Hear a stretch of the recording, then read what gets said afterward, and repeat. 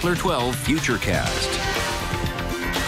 You can feel a little bit of a difference in the air today as the humidity is creeping up on a southerly wind, a wind that's been sustained around 10 to 15 miles an hour. We'll even see a few gusts as high as 20 miles an hour here as the afternoon goes on. This is live city cam, and it's a bright blue sky here at this noontime. Temperatures have climbed into the mid and upper 70s in our inland spots, including Providence and Smithfield, now at 77.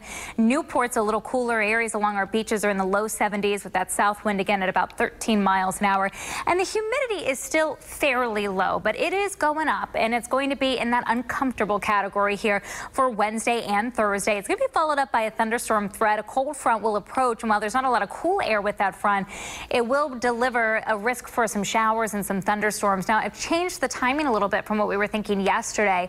Not so much Wednesday, but now we're thinking later Wednesday night into Thursday for the risk of seeing those storms. Your Newport Harbor this afternoon at 72 degrees. Another great day to be out on our local waters. Radar is quiet, and we should stay that way throughout the rest of the day today. So here's where our dew point temperature is going. You can see the trend up to the sticky category, or just right borderline with it at 60 for our dew point right now, up to 67 Wednesday and Thursday, which is up in that uncomfortable range. Widen out the view. High pressure sliding east. Warm front is trying to punch through. There are a batch of clouds and some showers with this warm front. The showers should dry up before reaching us, but I do think some of this cloud cover will come and pass through here as the afternoon goes on.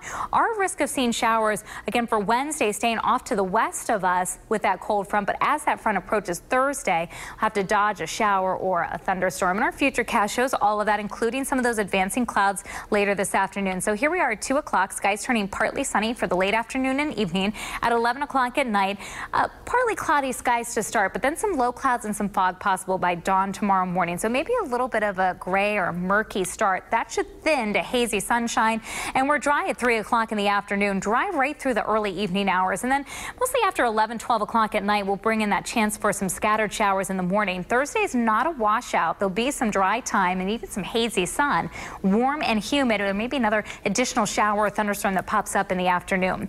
Mostly sunny at our beaches today, around 73 degrees. This afternoon in our inland spots, 81, 65 overnight tonight.